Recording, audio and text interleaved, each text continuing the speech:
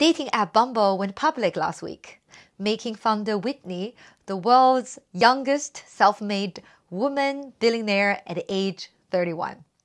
So what's her secret? This is what today's video is all about.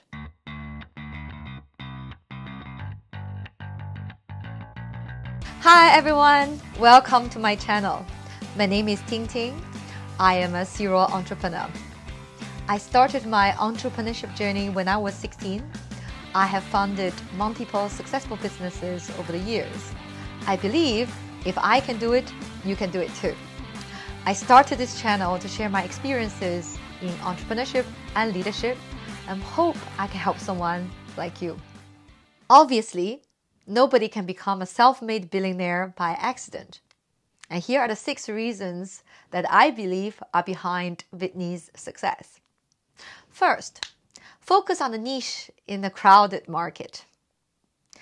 A crowded market can be a blessing despite of fierce competition because there's already existing proof of concept and proof of demand, which is very important for a startup to be viable. A lot of first-time entrepreneurs are very obsessed about having an original idea. The problem with an original idea is, if your idea has never ever been done before, it can either mean 2 things. First, you are the smartest person in the world. Second, your idea has been tried and done before but failed. You can weigh yourself on which is more likely. That's why you should rather focus on carving out a niche out of a crowded, proven market. This is what exactly Whitney has done. She focused on women making the first move market. 2, don't give up despite what others would say. I can imagine at the early stage of Bumble, there must be a lot of voices around Whitney saying things like, "Another dating app? Are you sure? Why don't you work on something else?" Or, "Woman making the first move? Well, that's quite a niche, like really niche." When I first quit my job and started my business, I also have a lot of people telling me all sorts of things, suggesting that I will fail. I slowly realized that they were not really me or they are trying to harm me in any way. I think they just try to project their own fear and reality onto me. And it is my responsibility to not make that my reality. So I just thank their consent, smile, and carry on. 3, Whitney really knows her business. In my earlier video on how to choose a good business idea, one of the checklist questions is, are you the best person in the world to launch this business? Do you know this business, this market, the clients that well? And Whitney is the classic example. She is the marketing brain behind Tinder's success. Although known as a tech company, everyone has a bit of a tech background will know that dating application is not rocket science.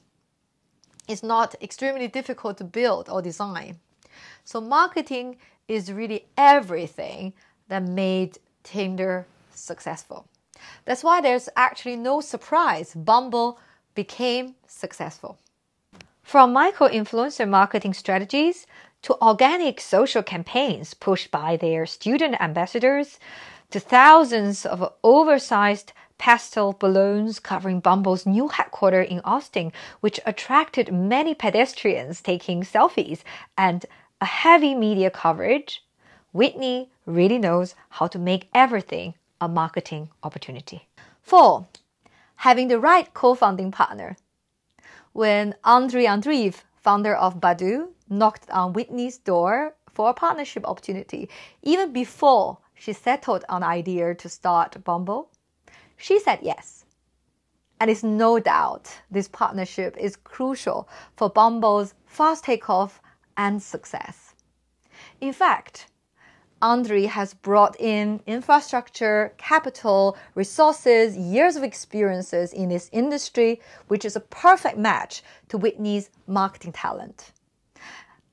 And a good co-founding partner is going to make or break your startup business. In fact, I have another video on this. Please do check it out. 5. Openness and empathy. Do you know the company motto of Bumble is be kind or leave?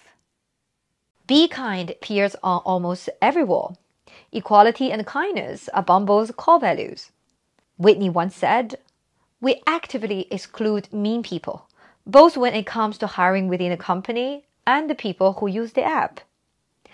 And it paid off. Kindness and empathy create the emotional safety for both staff and users, which inspires people to take risks, to voice opinions, and to have fun.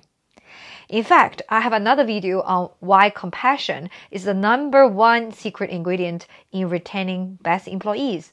Do check it out. 6. Not settling for less. Do you know just less than 4 years ago, Bumble was offered $450 million to be acquired by Match Group, but the offer was turned down? Well, today, the company is valued at $8 billion after IPO. I guess the rationale of the story is, if you know your worth, just wait patiently. The right opportunity will present itself at the right time, at the right place. Obviously, Whitney knows her worth. Maybe you could also become a successful entrepreneur and be like Whitney too. I hope you enjoyed today's video and learned something. Please do comment below and let me know what are the reasons that you think made Bumble successful. I'd love to hear from you. My name is Tingting.